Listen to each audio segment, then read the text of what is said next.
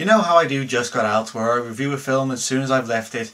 Well, this is sort of similar. This is sort of a just read. See, I've just finished reading the Mass Effect Homeworld #1 comic, and my honest opinion, this is kind of boring. Seriously, not a lot happens in this comic. You're following James Vega, and really, I don't see this story associated to this character. From my impression of him in the video game, this is not who I had an idea of James Vega was. But so the cover is James Vega running away. The cover is James Vega running away from, I'd say, Mercs, police, I don't know. And the title says it's Hell on Earth. And that's kind of misleading because, one, this takes place on the Citadel, and two, again, nothing happens in this comic book. We start off, like I said, on the Citadel. It's got the Normandy, and it's got the Normandy there, and James Vega is asking about his family. I think it's his girlfriend or sister or mother. I'm not sure. He then meets his friend. Don't think his name's actually given. Maybe it is a bit later, but I'm trying to remember. And he takes him to his dad's place, and we meet his dad, and boy, is he a douchebag. I know that's exactly what they were going for, but this is basically his dad is a character who doesn't want James joining the military and bosses James about, saying, "You do exactly what I say."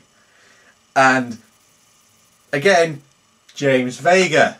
He's bossing James Vega around, and James Vega doesn't at all argue with his father or say, "No, I'm doing this." He just goes along with it, which I can keep on saying, that's not James Vega. And also this comic, we have Mass Effect uniting the galaxy against the Reapers, destroying evil merc bands, and drug running. This James Vega does drug running in this comic. He goes to collect drugs for his dad, but he doesn't know they're drugs. And he ends up finding out that he's being chased by, I think it's CSEC, or actually no, it says here the SDPD.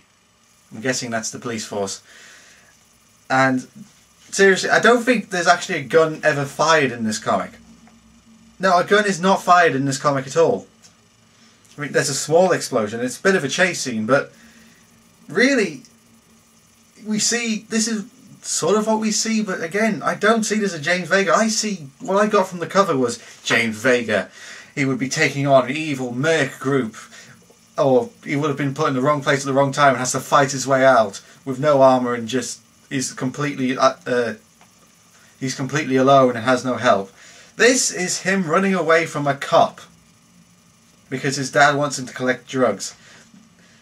And the point that he does the old thing that you see in films where they go into a restaurant and he just quickly nicks one of the uniforms. I'm not joking. That's exactly what he does right here.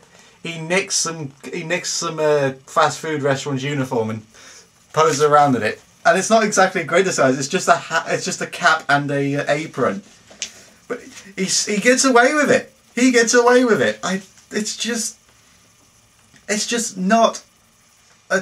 I just keep on saying this. It's not what I expect from James Vega. This is not the story I wrote. And of course, when he goes back and he finds out his dad was getting drugs, he's angry. Of course, and he tells his father that, "Fuck you, I'm joining the military." And he says, "No, I will not listen to you anymore." And look at this. His father is snorting red sand. Mass Effect! Oh dear, seriously. And also, he gets the scene where his father knocks him down, saying, "No, you do exactly what I say." And I was expecting James Vega to go, stand up, punch his father and say, "No, I will not follow you anymore." The next page, he's moping on a beach. What? That's not James Vega. I'm sorry, but this is what I keep on saying. I don't see this story working for James Vega.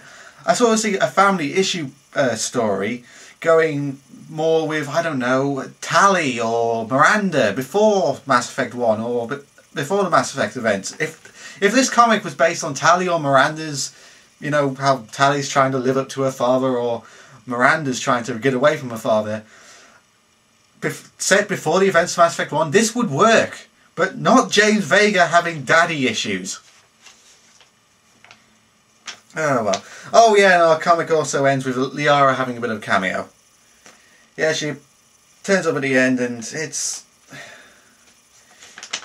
To be honest, this is not a good start for the Mass Effect Homeworld comic run. I mean, comparing to the other comics we've had, Invasion and... the one with the Elusive Man and the one with Arya.